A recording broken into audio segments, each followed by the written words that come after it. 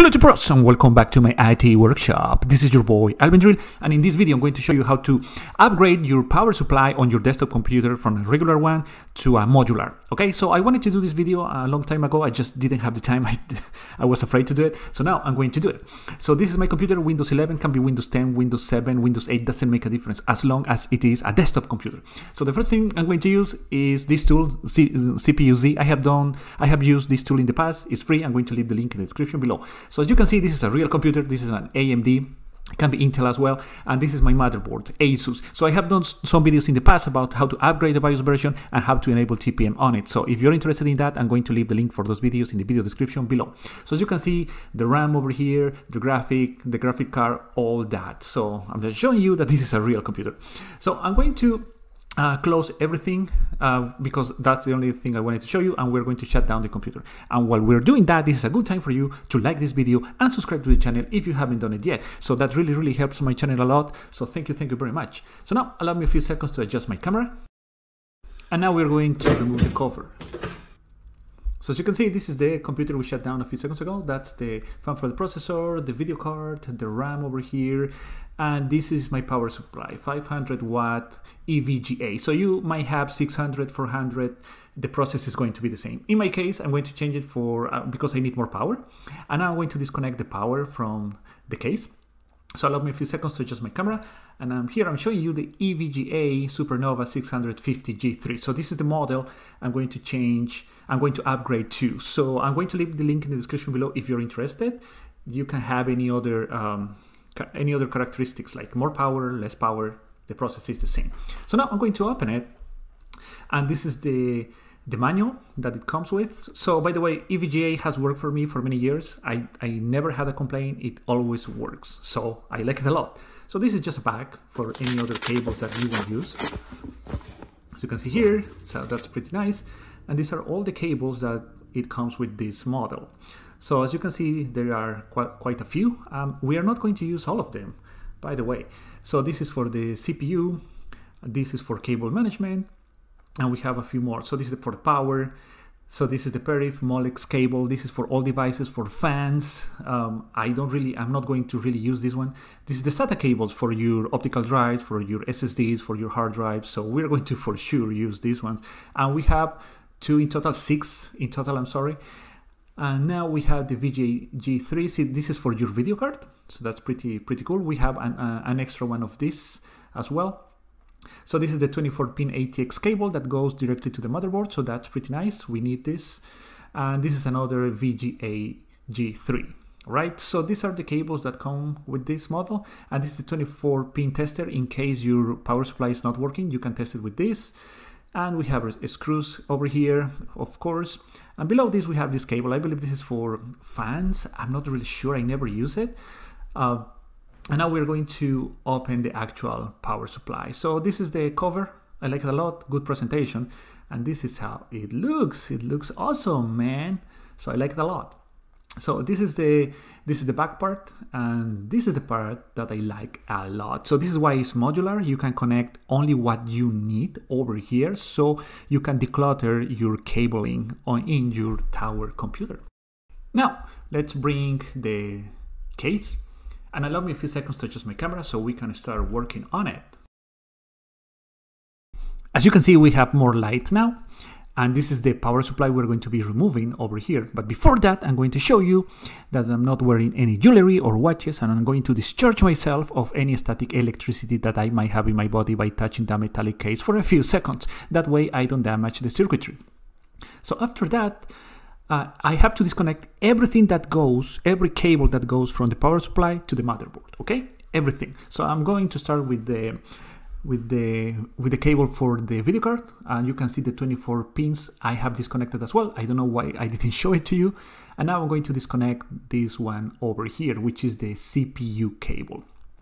So as you can see, I have all the cables on this part disconnected. So now the way my case is built is all the cable management, or most of it, is in the back. So I have to push them down. And as you can see, I have more SATA cables that I'm not using. So I'm going to push them down to the back. Okay, so I'm going to turn my case over. I'm going to open it like that. And as you can see, this is all the clutter I have regarding to cables. So now I have to pull them up. As you can see, I have some hard drives connected. I'm going to disconnect them as well. As I mentioned before, disconnect everything that is connected to the power supply, okay? And now what we have to do is just pull them up, pull them to me, if you will, so that way we can continue. So as you can see, I have all the cables over here. I'm going to get the 24 pin cable in a few more seconds over here. Now I have more SATA cables. I have the PCIe cable. So I'm pulling everything from the front, all right? So because this is just how my case is built. Now, what I have to do now is push them back to the front because that's how my case is built.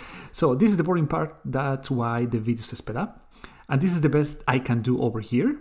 As you can see, it's the hole is full. I cannot push it down anymore. So now I'm going to turn it over again. Allow me a few seconds. And as you can see, this is all the cable that I have. So what I have to do for the last time is pull them up, as I'm doing right now. I'm using my two hands for this part. Again, the video is sped up because this part is kind of boring. And you can see all the cables and all that. So after we have done that, as you can see here, I realized that I disconnected this cable by mistake. So this is the cable or the cables that control the power button, the reset button, and the sound for your computer. Okay, so you know when your computer is not working, there is some beeps. So this is what it controls. So technically, not technically, I'm sure I cannot turn on my computer. Now it's not going to work. So I'm just showing you how it looks. I'm sure you have it on your computer as well. So I have to connect it back. I made a mistake here disconnecting it. So this is an example of you have to be very, very careful when you are disconnecting any connection from your motherboard. Okay, so I'm going to connect it back and we're going to continue. As you can see, I have connected it back over there. Now I'm going to make sure that it's not loose, and it's not. So as you can see, all the cables from the power supply are now loose and not connected. Next, using my Phillips screwdriver, I'm going to remove the power supply from the case. So this model has 4 screws, as you can see on the top. Now I'm going to proceed to take them out. So while we are doing that, this is a good time for you to like this video and subscribe to the channel if you haven't done it yet. So after we remove all the screws, as you can see, I have 4 over there. I'm going to proceed to remove it. Pretty simple, pretty quick, like that. So this is how it looks, 500, all the characteristics that you have seen a few minutes ago. Now, this is the upgrade, the EVGA 650G3, and this is how it looks. In my opinion, it looks awesome. Now, you don't have to install the power supply at the beginning, okay? That's very important because you're going to have problems later. What you have to do first is make all the connections from the power supply to the motherboard. And then at the end, you have to install it, okay? So I messed it up here and we're going to do it the right way right now. So this is the right way. So as you can see, I have removed the power supply, the EVGA 650. So as you can see, it says motherboard over there. So you connect it right there. So I was having some issues here. So you connect it like that. And now it's already connected to the motherboard. So the other cable that comes with the 24 pin is this one. You just connect it because they are together. So it's just like setting up Legos. It's very simple to install. It's difficult to get lost. So now the next one is going to be the CPU. As you can see over there, it has labels and it says CPU on the cable itself. Now the CPU is normally next to the processor, somewhere around the processor, which is on the top left in my case. Now this is, for me, is the most difficult cable because I cannot really see it. I don't have the angle for the camera. So now I'm going to try to connect it right now, but I'm going to struggle. As you can see over here, I struggled for a few seconds. I didn't know how to connect it because I cannot see it, but there is only one way to connect it. So don't worry about that. You're not going to connect it wrong. Next, I'm going to connect the video card. As you can see over here, this is how it looks. And we have to connect it to the power supply and then to the video card. So as you can see, I'm going to make some space. I'm going to move the camera. And now you can see over there VGA1. So this power supply can hold up to 2 video cards. So now, as you can see, this is the connector on my Gigabyte. Now again, I'm going to struggle for a few seconds, but at the end I'm going to have it right like that. Next, we have the SATA cables. I'm going to show you that I have, in this case, 2 physical hard drives because my NVMe SSD it's over here, so I don't really need a cable for that. But in this case, I have 2. You might have more, or maybe you don't have any that need SATA, and all your hard drives are SSDs, okay, or NVMe SSDs. So as you can see in this cable, and as we have seen before, we have 3. We have 2 cables, each one of 3, so in total we have 6. And let's go back to the power supply. I'm going to make some space, and as you can see there it says SATA 1. So you are going to connect it there, like that, and now we are good to go. If you have more optical drives or more SSDs, you have more space, as you can see here. As I mentioned before, you have 1 extra space for a second video card over here. Okay, so what I'm going to do next is I'm going to connect it, the hard drives, because that's not really difficult. I'm going to go on the back of the case and just connect them. Now that everything is connected, as you can see, I have installed the power supply, which is really simple. Just add the screws. And I'm showing you everything that is connected. I'm verifying that everything is in place, no cables are loose, everything is tight as it should be. Now, I show you my 2 hard drives. I already connect them, so that's pretty simple, pretty fast. And now I'm going to put my case straight, all right? So allow me a few seconds to adjust my camera. Next, I'm going to connect everything, the power, the mouse, the keyboard, the monitor, everything, to see if it works. Hopefully it will. Now that everything is connected, I waited for a few seconds and it's not turning on. So I forgot to turn on the switch on the back of the power supply. So as you can see, it's working now. We can see the colors, so the motherboard is receiving power, all right?